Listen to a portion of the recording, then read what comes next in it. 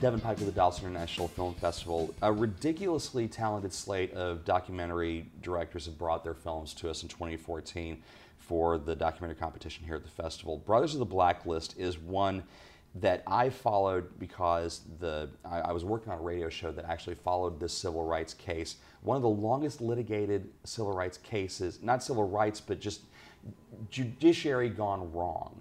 And the director, Sean Gallagher, is here. First off, thanks for bringing this film to the festival. A phenomenally powerful film, and I'm curious when the first time you heard of the 125, am I getting the number right? Yes, yes. 125 young black men who were questioned and accused of rape. And the process of guilty until proven innocent from the prosecuting authorities. I'm curious the first time you actually heard about the case. Well, thank you for having me. I'm really honored to be in Dallas. But the first time I heard about the case was I actually went to the school where the incident took place, SUNY Oneonta, which is in upstate New York. I heard about it during my senior year at the college. And I consider myself a very informed student on the campus. I was very active in programs, and I had never heard about it. The town, the community, and the school had essentially swept the whole incident under the rug.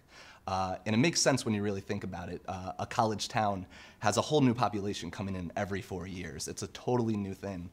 So institutional memory really does vanish at a college campus. So I had never heard of it. All the students had never heard about it. So it really became important to me for this story to get out there. The original assault happens in 1999 and 1992. 92. Yeah, it goes way back. I'm completely wrong on that. I apologize. So when you look at the long tail on the investigation, and so many people were brought in for questioning, the original lead goes cold. And one of the things that your film takes great pains to document is the institutional denial of the evidence that was there for anybody to look at if they just wanted to follow the right path.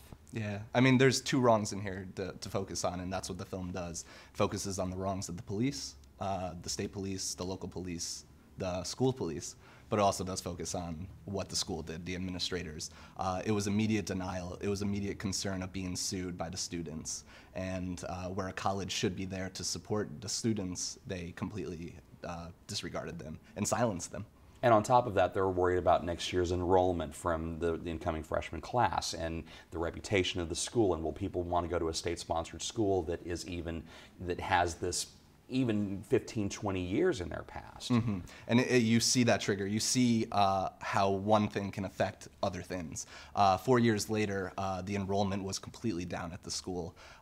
Guidance counselors at high schools were telling the parents not to send their kids to the school. You know, an odd thing that really I never noticed at first, but really started connecting is this is not the first time Oneonta has been in the spotlight in a documentary. Oddly enough, Todd Phillips, the director of The Hangover, his first film was a documentary about hazing that won at Sundance. And it put a spotlight at SUNY Oneonta and the hazing incidents that were going on there. I didn't realize it at the time while making this, but I made the connection that that was filmed in 1997.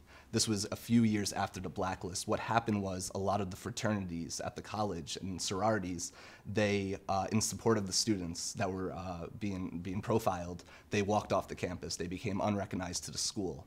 Then all these students started coming in with lower GPAs. They were coming in to party. It became a party school. And eventually it led to all of this hazing, which still consists today. So it's amazing to see how one thing can affect another. With both of those incidents, you're looking at an administration that is probably throwing up walls. You've got a law enforcement agency, both on a local and a state level, who are throwing up walls because not only do they not want to open themselves to litigation, but also to public scorn and ridicule. How hard was it for you to get people on camera to even talk about this from their perspectives? Unfortunately, there was silence. The administrators, the police, they either told me they did not want to talk about it or they just did not respond. I went to their houses and left letters in their mailboxes, so I know they got it. But you know, in the end, as much as I would have loved to have given them the opportunity to share their thoughts, I think the silence speaks for itself. I don't think this was done by the administrators as a racist act. This was an ignorant act. They did not think about what they were doing. They did not think about the consequences, and really it's a case of insensitivity. You're talking about a place where there were not that many black families, and they started this drive in the 90s at the state colleges in New York, this drive for diversity on the campuses. So every year there was more and more black students from urban areas coming to these upstate towns, and these towns weren't ready for it. They were not sensitive to the experiences other people have had in their lives. Have you had a chance to screen this in the Oneonta area? Yes, we did a private screening for those that were featured in the film. It was important for me to have them see it first. It was a really emotional screening, a really small group that are around the Oneonta area. Unfortunately, Edward Bo Whaley, who's the main subject of the film, he walked out after 5 minutes. He still has not seen the film. It's just too emotional for him. Have you spoken to him afterwards just to... I still speak to him, but very briefly. It's pretty obvious he kind of doesn't answer his phone, but I've talked to other people in the film that have talked to him. He's very happy with the film being out there. He loves that it's out there to other places, but it's something that he needs to, for his own health, be away from. So we did that private screening in Oneonta, but then we did a public screening a couple of months ago at the college, packed the room up, people out in the hallway, because again, this is new students that are unaware of the incident. So it was really great. A bunch of the people from the film came, and it started a conversation in the town, which was really important. Now the mayor has seen it. The mayor has talked to me about it. The police chief has seen it, and now they're working with the local NAACP to work on more diversity events and work on working together. But if you hadn't made this film, if you had not had the perseverance to actually get the thing produced, it's still under the rug. It's still the quiet, dirty secret that hardly anyone even knows about. Absolutely, and I don't say that in an arrogant way of I made the story come out. It's just that is the truth. It was completely silenced, and it was a situation where these people felt like there was a reason for them to be silent. They felt like they were not right because the courts showed them that they were not supposed to be talking about this. The school made them feel that way. A lot of them are teachers now. A lot of them do not tell their students about this. Some of them teach social studies and history, and they won't even tell their students about it because they feel like they were silenced. What are your hopes for the film as far as either release or just doing screenings around the country to raise awareness that this could happen at any community at any time? Right. I just want to start a conversation, and I think the most important place to just have that dialogue is on college campuses. That's where the incident took place, so my goal is to really, in the fall, take this to as many colleges as possible and have that conversation. You know, the dialogue on the SUNY Oneonta campus was great, but actually a few years back, I had taken it to the school with just an original interview I had done with Bo Whaley back in 2007, the first interview I had done. And the idea was, let's show this, and then I will go and talk to the students afterwards.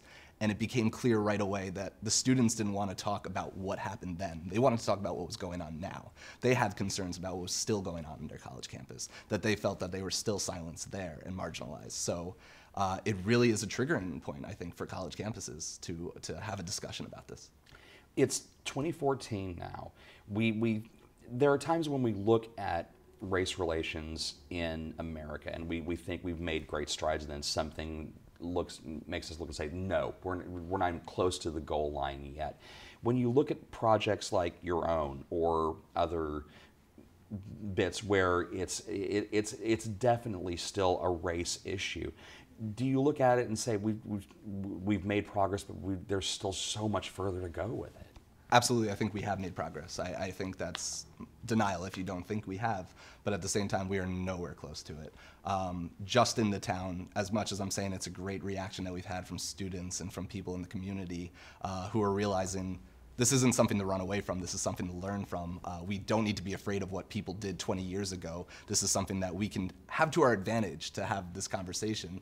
I think it still has so many people who are in denial of why that was wrong, especially in the Oneonta community. There's still people who don't have all the facts yet, and that's why I hope they do see this film and understand where the students were coming from. You can catch more information about Brothers of the Blacklist. Is there a website you've started along with the project? Yep, brothersoftheblacklist.com is where you can go for all the information. And you can always find about these films and all of the films at the festival at dallasfilm.org. We also keep tabs on our films, the alumni of the festival, so you can find their distribution points as well. It is a fantastic film, very powerful. Thank you so much for Thank you, bringing it to the Devin. festival. It's an honor to have Really you, Sean. appreciate it. You bet.